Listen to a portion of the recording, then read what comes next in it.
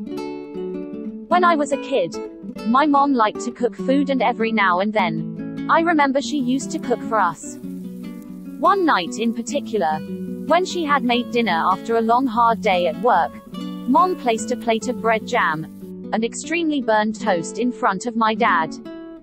I was waiting to see if anyone noticed the burnt toast. But Dad just ate his toast and asked me how my day was at school. I don't remember what I told him that night, but I do remember I heard Mom apologizing to Dad for burning the toast. And I'll never forget what he said. "Honey, I love burned toast." Later that night, I went to kiss Daddy goodnight, and I asked him if he really liked his toast burned.